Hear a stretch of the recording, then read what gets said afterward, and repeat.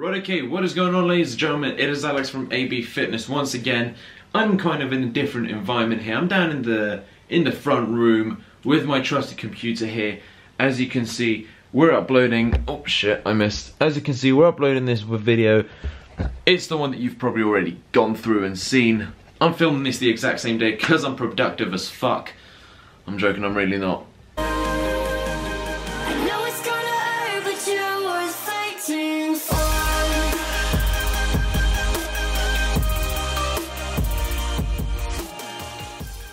Right, so let's get into the commentary. This here is what I was talking about in my last video. This is going to be the top 5 nutrition bodybuilding myths in the industry, or what I've heard anyway. So relax, because I'm going to certainly do so. Put my feet up, and let's quickly go through these myths. By the way, do you like my slippers? They're like, I've had them since Christmas. They're actually my brother's, but they fit me and he doesn't use them, so win-win. Right, let's start off with, first off here, I've got everything on my trusty Microsoft Word and I'm ready to fucking rock and roll. Shut the fuck up, Alex, you nerd. First out of 5, creatine is a steroid, or creatine will increase lean muscle mass, whichever one you want to use. Creatine, as I mentioned in my previous Creatine 101 video, creatine is far from a steroid. What creatine does is it doesn't increase testosterone levels or hormonal levels, or it doesn't play with any form of hormone that your body produces, which is the purpose of an anabolic steroid. The only thing it does do is give your body energy to provide by providing creatine molecules for the ATP-CP system to use as energy. Another thing that creatine does is that it binds itself to the muscles and it absorbs water. What this means is, as the muscles have got more water, it means that they will appear more big, they'll appear more buffed up, they'll appear better. So this, yeah, as I said, they absorb water, thus making the muscle look fuller and bigger. This does not mean that they gain lean muscle mass. This just means that they're a little bit bigger. If, let's say, you had a balloon, you had it underwater, and you pumped in more air, you wouldn't actually increase the amount of balloon in the balloon, you'd increase the amount of air in the balloon, thus making it bigger. That is a similar concept. Think of your muscle as the balloon and water as the air. Your muscle doesn't, it's not lean muscle mass, the same amount of mass is still there, but it's just more inflated. Night eating / carbs after 8 o'clock will make you fat. This is bullshit. This is good old 100% bullshit. To put into perspective, there were these 2 people, Amber Kinsey and Michael Ormsby, conducted a study called the health impact of nighttime eating, old and new perspectives.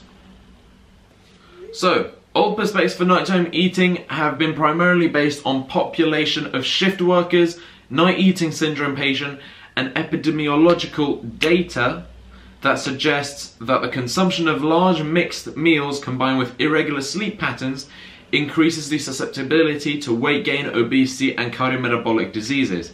Cardiometabolic diseases being, the answer is in the word, but they are diseases that are linked to the cardiovascular and metabolic system. In recent years, data from healthy men has shown that consuming small, aka about 150 calories, protein-rich beverages appears to improve overnight muscle protein synthesis, morning metabolism, and satiety. I don't know what that means, don't ask. However, the impact on healthy women has not been studied yet. In obese women, however, eating before sleep has shown to improve morning appetite, but also increase insulin resistance. However, the addition of exercise training for 4 weeks appears to eliminate any adverse effect of nighttime feeding in this population and has shown to improve some indicators of cardiovascular health. In other diseased population, for example GSD and TID and T1DM, eating before bed is actually required for survival. Management with individually tailored nighttime feeding protocols may optimize their clinical outcomes. So let me just quickly give you guys the real reason why night eating after X o'clock does not make you fat. If I really quickly pull up my calculator here for just 1 second.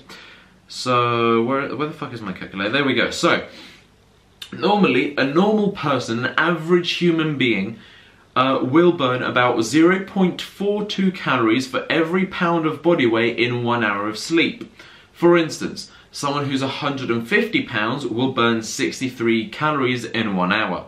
So let's say me, right? I'm about a 78 kilo guy. If you're 78 kilo, if you know your weight in kilos, that's fine. Just times your kilos by 2.2. That should give you a rough estimation in pounds. And then after that, let's time that by 0.42 for hours of sleep. And then times that by, I'd say I get around 7.5 hours of sleep on a good night. So in one single night I would have burnt 540 calories. So 540 calories in one night. That's pretty much, that's give or take a sixth of my TDEE. So I would have spent a sixth of my total daily energy expenditure in my sleep of 7.5 hours. Now, second myth. Anabolic window. There is a myth that apparently after you work out there's about half an hour to an hour window where your body is reaching its peak in muscle protein synthesis and you have to feed it in order to get your gains. If you do not do that, then you will lose your gains and that hour or 2 hours that you spent in the gym will have been for nothing. This is a myth as there is no certainty in terms of anabolic benefit to consuming food straight after a workout. Yes, okay, insulin levels are high, and yes, muscle protein synthesis is at its peak, but there are no studies to show that there is a benefit in consuming a meal straight after a workout. Once again, there is an article that I linked in my previous video called Exercise, Protein Metabolism and Muscle Growth, and it states, and I quote, "The response of muscle protein metabolism to a resistance exercise bout lasts 28 to 48 hours. Thus, the interaction between protein metabolism and any meals consumed in this period will determine the impact of diet on muscle hypertrophy." 28 to 48 hours. So, it's not a matter between 1 hour or 2 hours, it's a matter between 24 to 48. Obviously, I'd say don't take it that far, but I'd say anywhere between, if you get a high protein good meal, give or take about 5 hours, maybe latest 10 hours after a workout, you should be fine. Right, carbs are bad. No, no, no! I'm joking. Whoever says that carbs are bad deserves a high five. In the face. With a chair.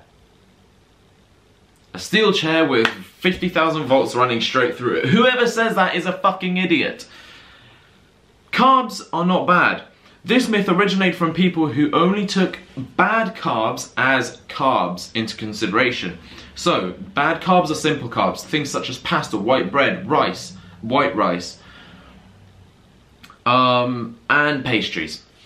Everyone loves some pastries. So, anyone who knows what they're talking about, who knows nutrition, who knows something in terms of nutrition and fitness, will tell you that carbs are actually incredibly important for someone's diet. Without carbs, you pretty much can't function. Carbs are the main source, are the primary source of energy in any human being. Complex carbs specifically are the best. What are complex carbs? Sweet potatoes, brown rice, wholemeal bread.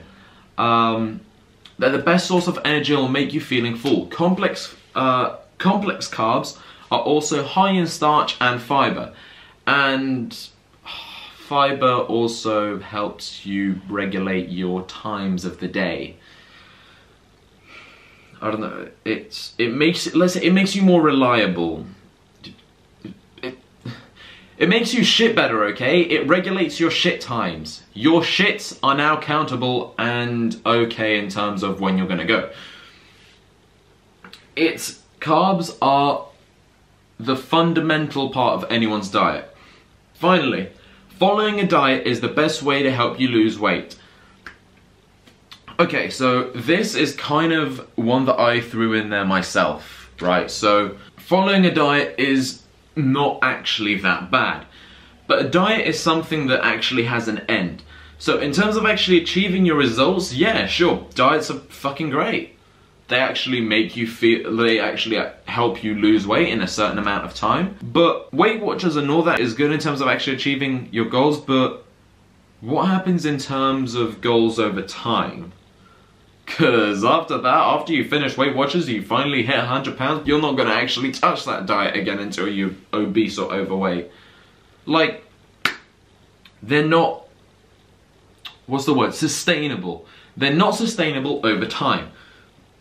Do you want to know why? Because Weight Watchers and whatever, I've never used them before in my life. I don't care what diet you use, but listen to me right now. As soon as that diet finishes, you won't know how the fuck to count calories or track macros or do anything that will benefit your body and your body goals in any way, shape or form.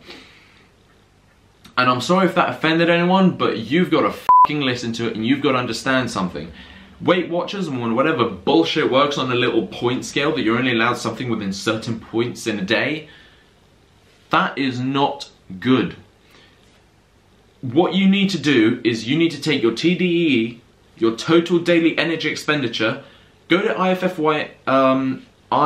IAFYM, if it fits your macros, go onto their site, calculate your TDEE, and it will give you how many calories you spend in a day, and what you should do in order for your TDEE, your being the key word. It's a little bit more personalized than Weight Watchers and whatnot. If I'm gonna be honest, the best way to fix your nutrition, or and to do whatever you're doing, is by tracking macros and by doing trial and error. I'm currently on 3,000 calories per day. 3,000 calories. Sorry, no, that's a lie. I'm currently on 2,800 calories. My TDEE is 3,000 calories. I need to eat 3,000 just to stay maintenance. 2,800 is just for me to shred down a little bit, lose a little body fat for the summer. Look, bottom line is, diets are great. Diets are brilliant. But they're only good enough if you only want a short-term target. If you want a long-term target, if you want to be able to live a healthier lifestyle, not just have it for a few months, and when you've reached your appetite, when you've reached your little fucking weight goal, you just throw it away and run away like a little fucking princess. Use flexible dieting. Not only that, it actually helps you eat. Like, I eat pizzas and I'm currently on a nutrition plan. I eat pizzas and I'm currently on a plan. Let me rephrase that. Let me repeat that, sorry. I eat pizzas and burgers and pretzels and bagels and whatever the fuck you want. I eat curries, I eat pizzas, I eat burgers, I eat like pulled pork baguettes. Any fatty kind of shit that you can think of. I can eat McDonald's and I'll lose weight. Alright? Flexible dieting is the easiest and most enjoyable way. I can eat, after I've eaten a pizza and a burger, I can go and have a brownie for all I care, and I can still be within my daily macros. Or my daily calories, and I can still lose weight and I can still look good. I don't exactly always look good, but you get the point. So, if you want that kind of stuff, then please do not follow diets. They're good for short term, that's all I'm gonna say. Weight Watchers and everything, they're good for short term. I'm gonna repeat that, I'm gonna preach that until the end of the fucking universe. They're only good for long term. If you want something longer, for short term. If you want something long term, do your own nutrition plan. Get a professional to help you. Come into contact with me. I know a couple of nutritionists who are fucking great. They've actually got really good feedback. That's it, literally. Go to IIFYM think it's iifym.com.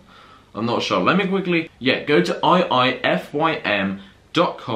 Then after that, go onto calculators, iifym TDEE calculator, and then just do that. It's easy as that, and then you can see what you need. But anyway, you get the point. Diets are not good. Right, basically, to summarize, creatine is not a steroid. Night eating is perfectly fine. I have 2 waffles, one with peanut butter, one with chocolate spread before I go to sleep, and like 3 bourbons. It's fine. Anabolic window is kind of true, but it's only up to like, 10 hours or whatever. Carbs are not bad.